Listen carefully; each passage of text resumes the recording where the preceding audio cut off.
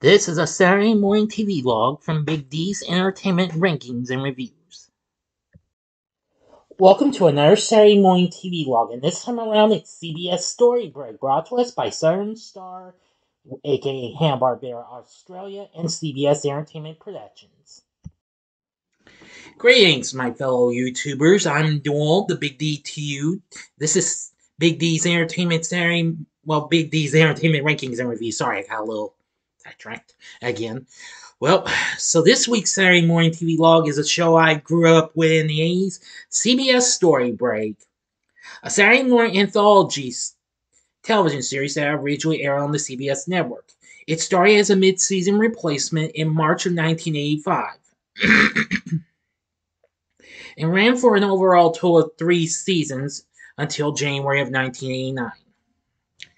Now, this, of course, was another attempt to try and bring in some more stories to the Saturday morning scene, which ABC had already been doing with their weekend specials, which I have yet to talk about that show. I know this isn't the first time they've done something like this. I know they've done some others, but I don't think they aired on Saturday morning, so. Anyway, the show was originally hosted by Bob Keeshan, who you may remember best as the original Captain Kangaroo, from which that show had just been canceled the previous year. So he returned after Captain Kangaroo had been canceled for a little over a half a year and grew out of a feature on the series. Each episode is a half-hour anime adaptation of various children's books published at the time of the airing. Anyway, after it ended, the show had come to an end. However, in the 1993 season, it would return in reruns, and this time have a host in Malcolm Jamal-Warner, who you may remember as Theo from The Cosby Show, and before he returned in Malcolm and Eddie. Now, unique for an American TV series, the series featured open captions captioned by the National Captioning Institute for the Hearing Impaired during its re-airings in the 90s. Instead of the usual closed captioning, in addition to being a convenience for the hearing impaired, this allowed those who could hear to read along with the story. All episodes were produced by Southern Star Hanna-Barbera Australia, who had recently already worked on other shows. Who had recently worked on the 1980 CBS series Drak Pack. After this, they would work on the Berenstain Bears, which would debut later that same year, and the Teen Wolf animated series, which would debut the following year. And one of the crew members of the series was Sanders Schwartz, who would later go on to become the president of Warner Bros. Animation. Anyway, it was also CBS's first in-house cartoon series since their original Terrytoons from long ago. It got nominated for an Emmy for Outstanding Animated Program in its first season. Now, after its run in 1989, it continued and repeats until 1991, then returned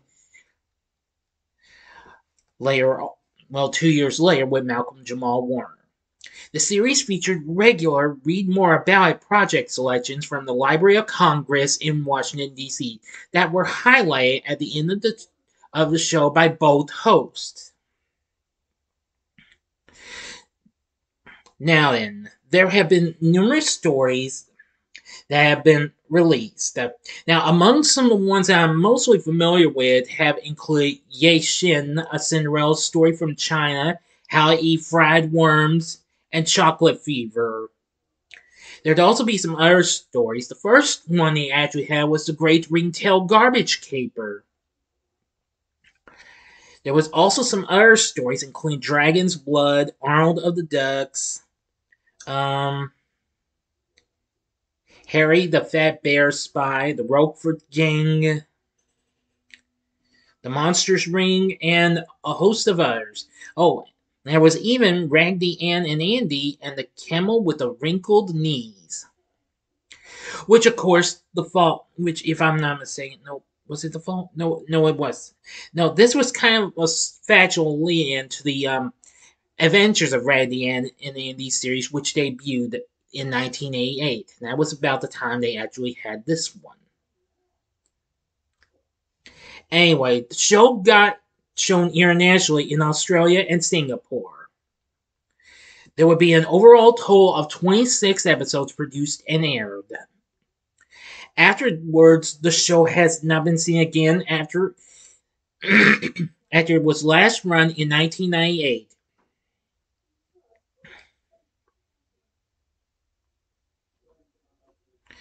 Now, I will tell you that I had a lot of fun with CBS Storybreak. It is really a fun show, and I really thought it had a lot of potential, aside from the ABC weekend specials, which mostly were anime and live action, but however, CBS Storybreak was not.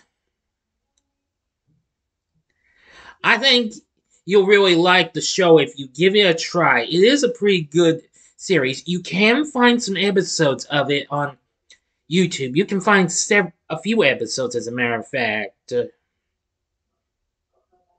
Mhm.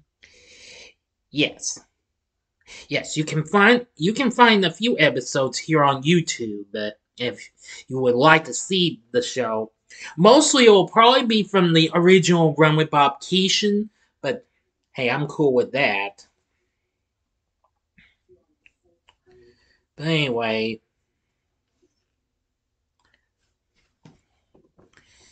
it also got released on video cassette as, well, Video Story Break in 1992, even after the show had just ended in reruns, and before it even came back.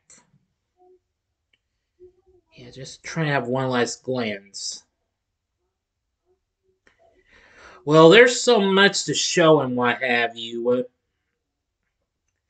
Okay, let me give you an example of some of the ones you can find, but I'll have to give them to you for, well, pictures, not from freeze frame, so. Here's a look at the VO cassette release of How I Eat Fried Worms, which I definitely remember this one. I don't seem to remember seeing that live action film that was released by New Line Cinema years later. I'm sorry I have to give you a better good look at this. This is a picture shot for Klutz. Sorry, everyone. I was trying to get the pause button to go on. I apologize for showing myself, but you know what I'm trying to say.